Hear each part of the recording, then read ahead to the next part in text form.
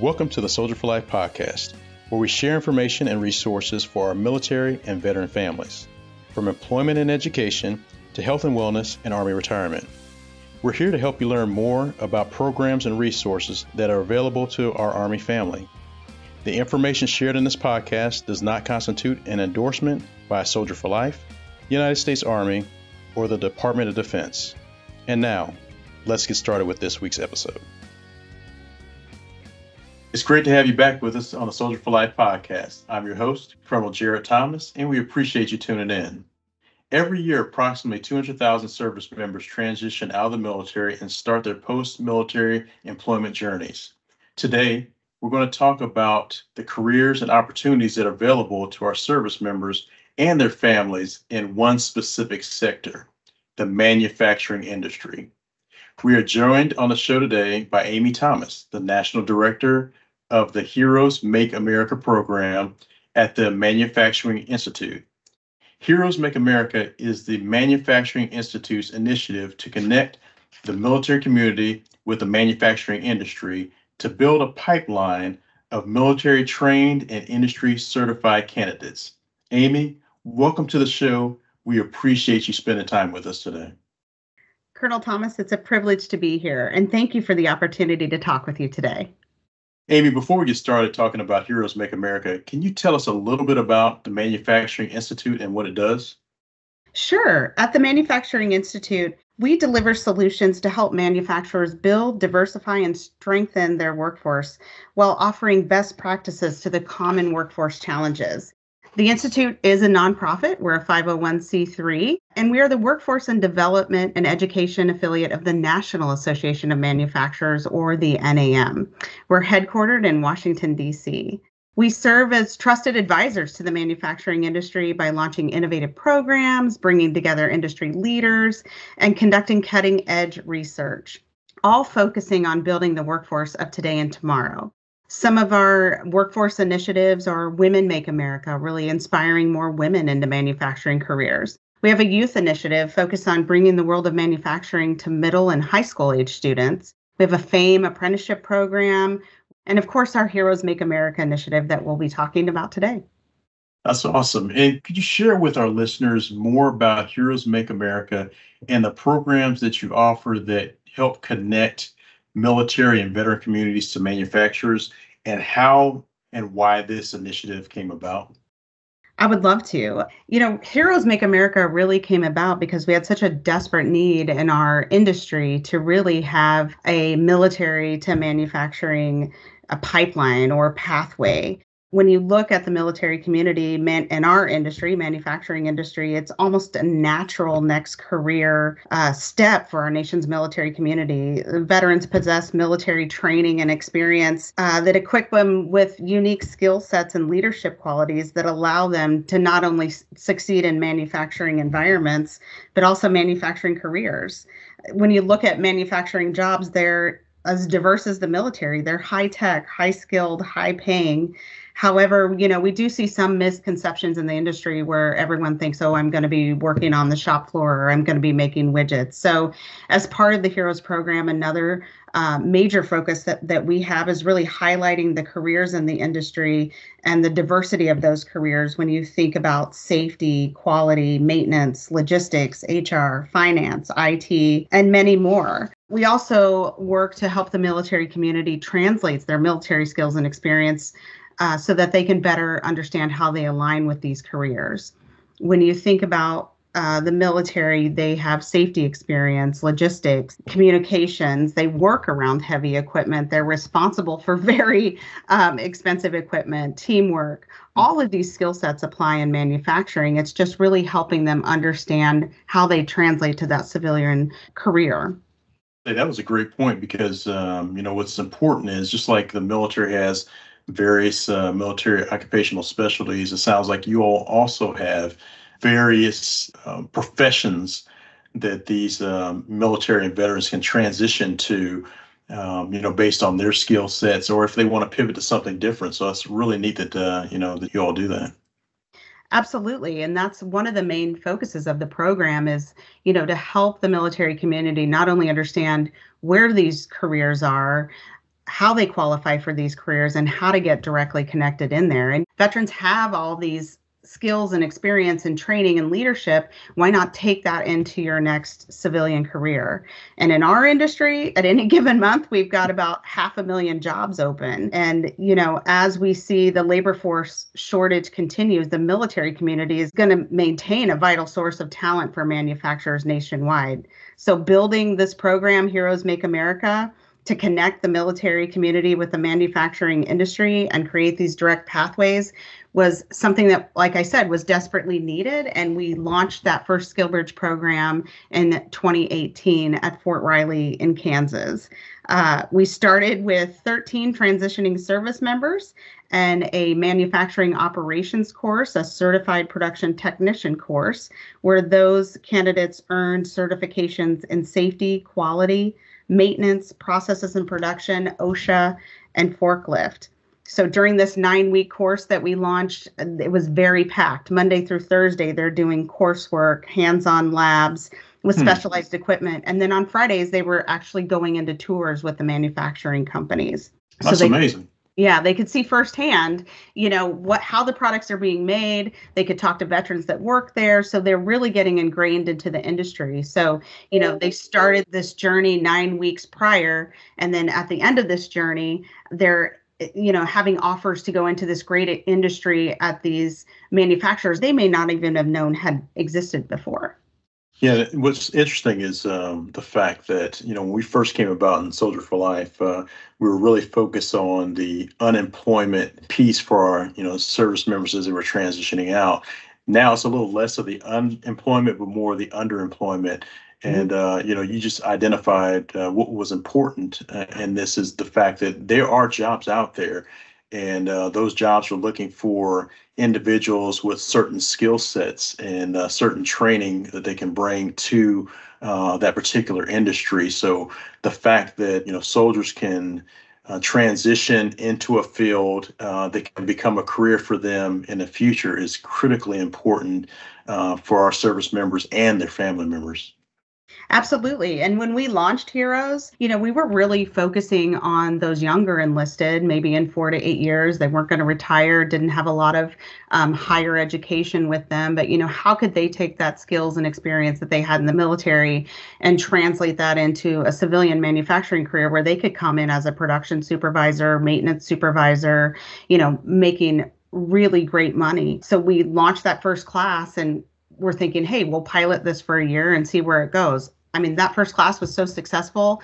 By the end of that class, we were rapidly, expanding across the country with these training programs. Our industry was excited about where this was going. And, fast forward almost 7 years, now we're one of the top SkillBridge programs out there. We've got 4 on-site training locations, 2 100% remote training pathways so that they can learn no matter their geographic location. And we also have great direct engagement pathways through career fairs, Heroes Connect events that we've created that they can interact live with these manufacturers that are hiring to really not only learn about the company, but start the hiring process.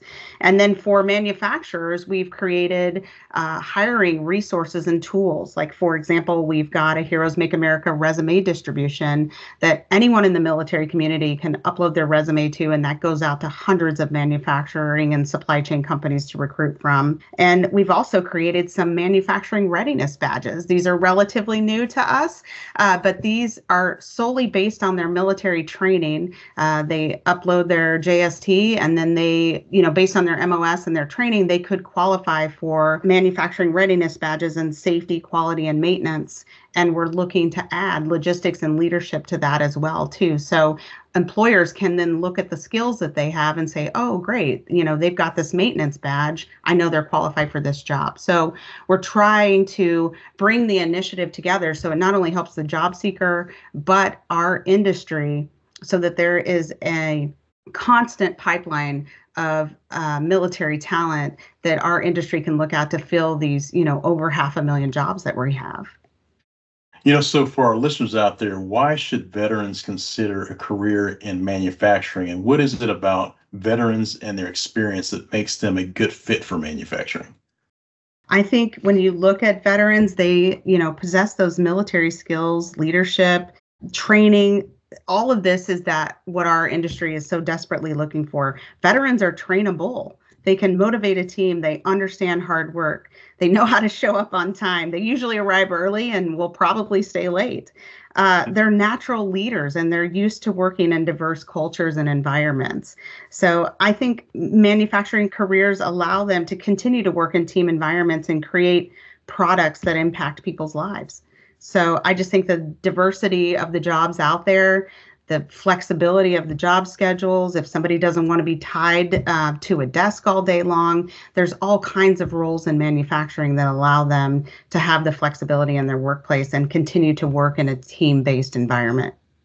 That's a great point. And I think that, when veterans transition out of the military, a lot of them seek that purpose, what is out there for them that they can feel like they're producing something, bigger than themselves. And the industry, and as far as the manufacturing industry, is one area I believe that, soldiers and family members can enter into and feel like, okay, I've made something, I've done something, I can see the results of my work, on a daily basis.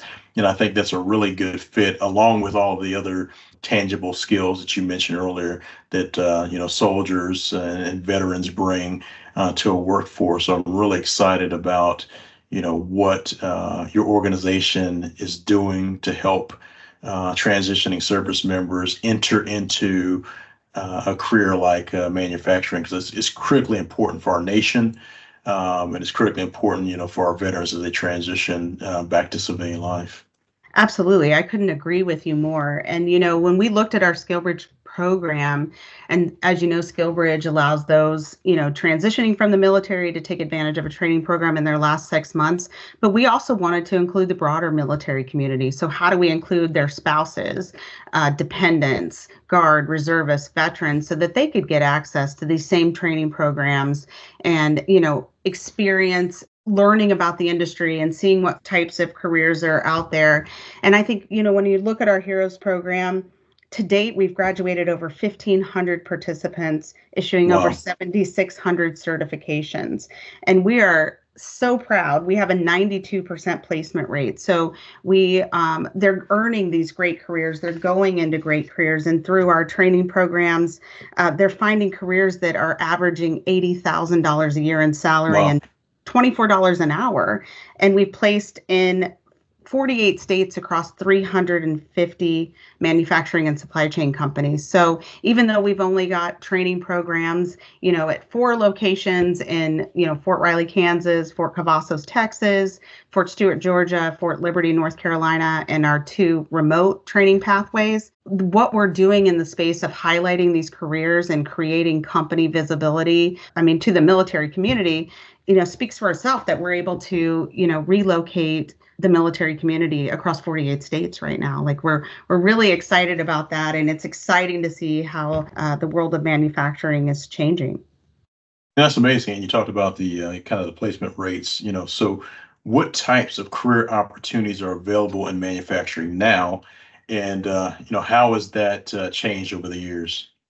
The roles in manufacturing are as diverse as you can think of. There's all kinds of roles in manufacturing. I like to say we place anywhere from the shop floor to the C-suite. So it's really, what are you looking to go into? And a lot of our military members, they could be doing one thing in the military and maybe they don't want to do the same thing in the civilian world. So there's all different types of pathways. And when you think of industry careers today or even 10 years ago have changed so much when you think about high tech, 3D printing, automation, robotics, maintenance. You think about those careers. What does that look like in manufacturing today?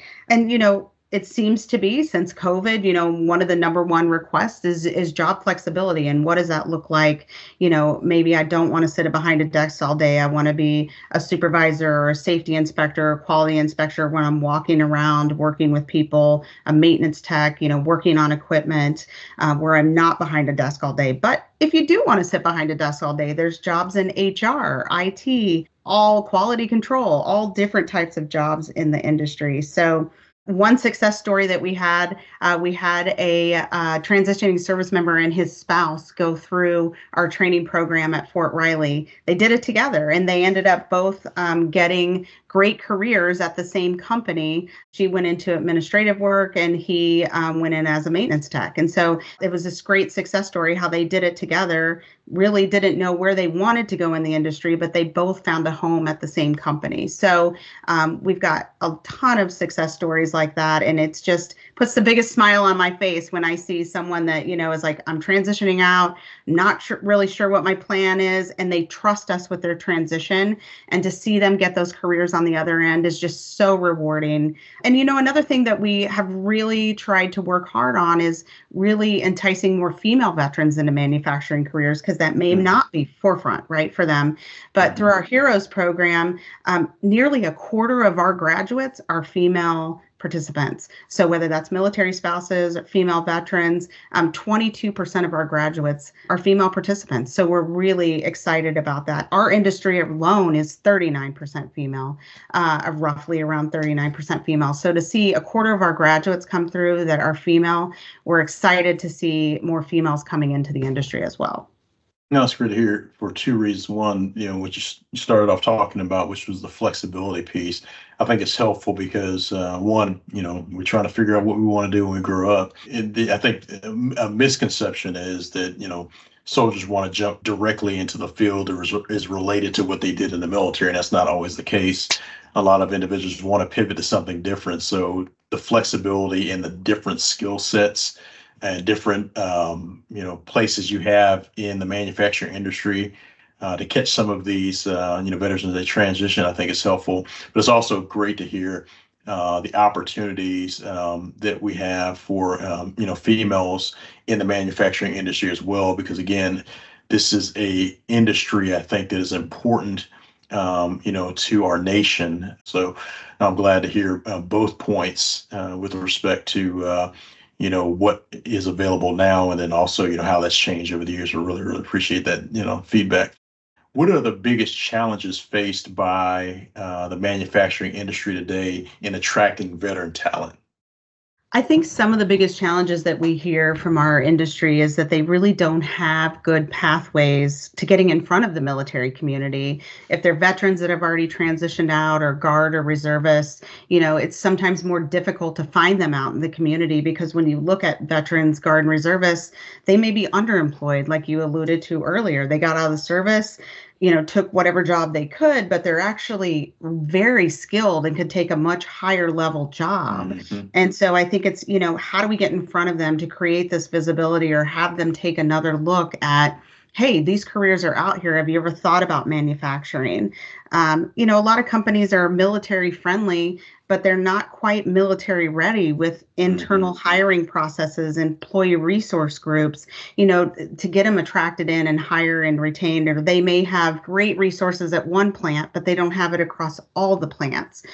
Sometimes veterans don't self-identify for one reason or another. So manufacturers may not even know the population of veterans or military spouses that work for them. So, through the Heroes program, we tried to guide manufacturers with some education and training on how to better build out those manufacturing strategies. We try to provide them with those tools and resources like our resume distribution and some training websites so that they can train their HR teams. But, this is precisely why we created Heroes Make America, to give them that military to manufacturing pathway, so that if they didn't have good pathways, or they didn't have good visibility, or they don't have, a household name, like some of these bigger companies like Johnson & Johnson, Caterpillar, some of these, giant manufacturers out there.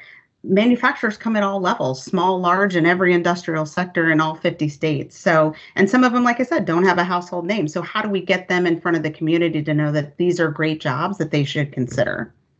And I think you're right on the money with that, because when people are transitioning or trying to figure out what they want to do post-military, they tend to go after those things that are most talked about, or most easily understood by the transitioning population. And it's not because those are the only avenue going forward. It's just because that's all that they know. So I really appreciate your organization helping some of these industry, some leaders and some small companies kind of get in front of the veteran to explain, hey, here's some opportunities for you to consider as you transition. You may not have thought about the manufacturing industry in the past, but here's some opportunities that you may not have considered that may benefit you. So say you're a soldier or a military spouse, and you decide that you want to pursue post-military career in manufacturing. What is the best thing that you can do now while you're still in to help you set yourself up for success in the manufacturing industry down the road? Sure. We have lots of ways that the military community can connect into our Heroes Make America program to, better understand the industry, whether you come through one of our SkillBridge training programs or you're just attending some of our events. So some of the things I would suggest is we host Heroes Make America virtual information sessions, and they can find those registrations on our website, themanufacturinginstitute.org, and they can just start the process to say, what is manufacturing? What exactly does Heroes Make America do? How can that help me to start my journey as I transition out, or even if they're already out, how can I get tied back into this? Like I said, they could enroll in one of our SkillBridge training programs. We have expanded the program to include manufacturing operations certifications, logistics certifications, industrial systems maintenance certifications, Lean Six Sigma certifications, OSHA, forklifts. So we have lots of different ways that they can earn certifications through our SkillBridge programs. And I might add, those are at no out-of-pocket cost for them. So that's great. Thanks for the support of our community partners, our state partners, our industry partners. We're able to offer these courses for no out-of-pocket costs for them. They can join one of our events. Our Heroes Connect events are company information sessions that we host nearly every Wednesday afternoon, open to all of the broader military community. And it's typically one company, and they can just register and join that. Our virtual and in-person career fairs are all industry specific. So whether we're doing them in person or virtually, it's only manufacturing and supply chain companies on there. And they are so highly successful. We have seen interviews start right from those events and the hiring process. So those career fairs are something we started, just maybe a year and a half ago, and they have just been such a great resource. Upload their resume to the resume distribution. They can do that and get employers looking at their resumes right now. And so there's all types of ways that they can connect in with us. Or if they just have questions, they can reach out to one of our program managers and just ask questions. But our team is here for them to help them with their transition, or if they're already out, to help them, maybe relook at an industry that they hadn't considered before. So we've talked a lot about the transitioning service member or veteran. Now we kind of need to talk about the manufacturers. How do those manufacturers get involved with Heroes Make America? And what does your program have to offer those employers? Yeah, that's a great question. We love our industry partners. So we have a small team, but a mighty team. But we have a great Heroes Make America team that is all military connected and has a lot of military knowledge. And so we're able to help them with knowledge about the military. We're able to help them connect into regional installations. For example, if they don't have good pathways into an installation, we can be a connector, a network for them to try to get them connected into the installation or the Guard and Reserve unit or the veteran serving organization so that they can hire and recruit. We help them increase their company visibility in the military community, not only through our social media channels, but through our hiring events, our Heroes Connect events, so the military community can start to learn about their company. Like I said, we've got that direct military to manufacturing pipeline through our Heroes Make America resume distribution that they can get access to. We also have like a hot jobs list, so they can list their hot jobs, and we can get that out to all of our candidates that are going through our SkillBridge training programs. And then we have access to training resources. So we, on our website, have a whole library of case studies that talk about best practice and building your military recruiting strategy or working with Heroes Make America. We partner with Psych Armor to have some great visual webinar resources, or like the SHRM's Veteran at Work certification. So they can really look to us as like the premier military to manufacturing platform for our industry. It was built for the manufacturing industry, and we love to see manufacturers taking part of it and increasing not only their visibility, but their hires from this community. That's great. And so where can people go to get more information about Heroes Make America? The best way to reach us is through email, and yet they can email us at heroes@nam.org, or we also have information on our website at themanufacturinginstitute.org /Heroes Make America, and they can learn all about the Heroes Make America program, and they can also register for one of those information sessions. So we have virtual information sessions that we do monthly, some of them bi-monthly, not only for the participants that are looking to come into the Heroes program, but also manufacturers to learn how they can better engage with the program. As we get close to the end of the podcast, is there one last thing that you want people to know before we close things out? Absolutely. Just that, Heroes Make America is constantly expanding. We're excited about continuing to grow our initiative through strategic partnerships so that we can offer as many pathways as possible to those interested in manufacturing careers. Like I said, military talent is well positioned for these careers, and our team is ready and waiting to assist them with not only their transition, but learning about these careers and how that they can find a new home in the civilian sector and manufacturing. Through our partnership with the NAM, we have access to over 14,000 manufacturers, small, large, in every industrial sector across the whole United States. And finally, at the end of the day, our team is passionate about supporting the military community with opportunities to reconnect with employment, which, as you stated earlier, is as good for our country as it is for the economy, as it is for them. So our goal is to move as many military affiliated job seekers into the manufacturing industry as we can. That's awesome. And Amy, thank you so much for being our guest on the podcast today and highlighting what the manufacturing industry has to offer our military and our veteran families. Thank you so much. I was honored to be here, sir. And thank you for your service and your commitment to helping our nation's military move into these great careers. So today we learned about Heroes Make America, who they are, about the programs they offer to help connect the military and veteran communities to manufacturers. We also discussed the types of career opportunities available in manufacturing and how that has changed over the years. As always, we appreciate you tuning in to listen to the podcast. Please follow or subscribe to the Soldier for Life podcast on your favorite podcast platform so you never miss an episode. I'm Colonel Jarrett Thomas, and I look forward to seeing you next time. Once a soldier, always a soldier for life.